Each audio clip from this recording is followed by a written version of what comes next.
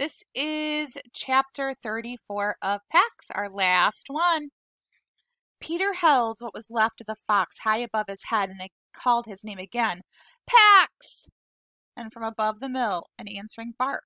Hope rose in his throat, but no, he must have just wished for that bark. He scanned the ridge line anyway, a flash of red, a white-tipped brush. A fox appeared in an open spot and rose on his back legs, on two back legs, and looked straight at him. Peter pressed the fox leg into his father's hand. Bury this. Then he grabbed his other crutch and turned for the hill. Wait, Peter, you have to understand, it's my duty. Peter pointed to the fox on the ridge. He thumped his chest so hard it hurt. That's mine. His father shouted at him about the wires. He shouted at him to stop. Peter saw the wires. He pulled over them, but he did not stop because there was only his fox waiting on the spine of the hill and the distance between them. Over and over he planted his crutches and swung through, closing that distance. When he was almost there, his shirt dried from the wind and then soaked again in sweat. He stopped and called. Pax tossed his head and then bounded away toward the trees. On four legs, Peter was sure of it. Pax was unharmed. Peter followed it, but then again, just as he neared him, Pax broke away, galloping into the trees. Peter followed again. He didn't begrudge Pax's testing game. He had broken his pet's trust. Why wouldn't he be skittish? Why wouldn't he need to assure himself of Peter's loyalty now? For as long as Pax wanted, Peter would obey. It was fair punishment. Through the trees, 100 long yards and 100 more, Peter followed. And then he broke into a clearing. The fox stood and waited, and Peter reached him. He offered his hand. I'm sorry, I'm so sorry. Pax locked Peter's gaze and then took his wrist in his jaws. Peter's pulse jumped against the bracelet of his teeth, pressed just tight enough to claim him, just tight enough to call Peter's own wildness. Two, but not two. Pax released Peter's wrist and tore across the clearing toward a crooked tree. Circling the tree was a pair of coyotes. Pax lunged at the taller one. No, Pax, come back! The tree was too far away, but 50 yards at least. Peter dug his crutches into the turf and piked hard.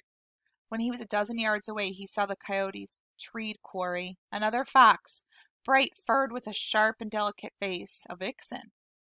She was bleeding from a gash on her haunch, and instead of a thick brush, she thrashed the blackened whip of her tail. The vixen swiped at the coyotes from above, taunting him, and Pax snapped at the other's flank. Peter saw that the foxes were a team, and they were no match for the coyotes. Peter barreled for the tree, shouting, but the coyotes ignored him. The taller of the two spun around and sank his teeth into Pax's neck, and Pax shrieked.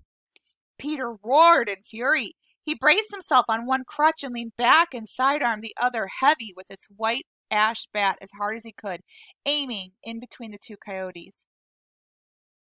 Both of them wheeled around at the outrage, while the tree rang with the bat's blow.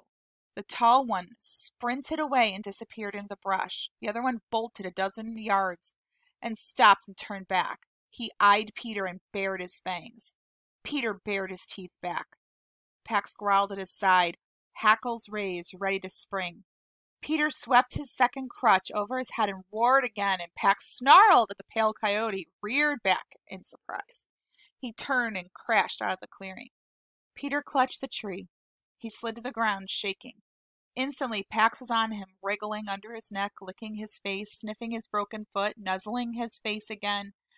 Peter wrapped his arms around his fox and pressed his face into the piney-smelling fur. You're okay, you're okay, you're okay. The vixen leaped over them to the ground and disappeared into a juniper scrub ringing the clearing. Pax sat up and barked to her from Peter's lap. After a moment, Peter saw a black muzzle point out from the brush. Out came a skinny fox, about the size Pax had been at 8 months, blinking in the sunlight. He stumbled into the clearing on 3 legs. The vixen reemerged. She paced and yipped at the runty little fox, shooting wary looks at Peter. Pax squirmed out of Peter's arms and barked again. The 3-legged fox took a few steps closer. Its limp was so awkward, Peter realized he must have lost the leg only recently. And then he made the connection. He offered his hand and called softly. Hesitatingly, his gaze darted between Peter and Pax. The little fox hobbled over, and he tucked his head under Pax's chin. Peter extended a finger. The injured fox allowed him to brush his neck for an instant, then hurried back to the safety of the vixen's side. Together, the two foxes looked expectantly at Pax, and then they melted into the underbrush. And Peter understood. His fox belonged to them, and they belonged to Pax, inseparable. All this way he'd come, all this way. Peter got to his knees. He placed his hand on Pax's back and felt the muscles jump. Peter looked around. The woods looked dangerous now, full of coyotes and bears, and soon humans at war. He looked down at his fox, still straining to follow his new family. Go.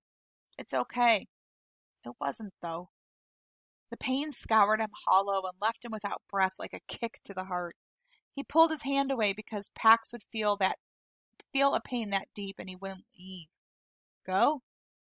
Pax shot away toward the brush line, and then he turned back to look at his boy. Peter felt tears roll down his face, but he didn't wipe them away. Pax sprang back, and he whimpered, licking at the tears. Peter brushed him down.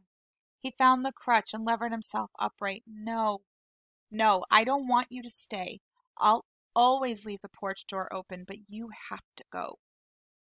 Pax looked toward the brush and then back at his boy's face. Peter dug into his pocket and pulled out the toy, and he lifted it. Pax raised his head, his eyes trained on Peter's hand. And Peter hurled the plastic soldier over the brush and into the woods, as far away as he could. And the last page says, sometimes the apple rolls very far from the tree. And that is the end of Pax. If you liked this book, there is a sequel that has come out, and you can look it up. I'm sure your library would carry it. Okay?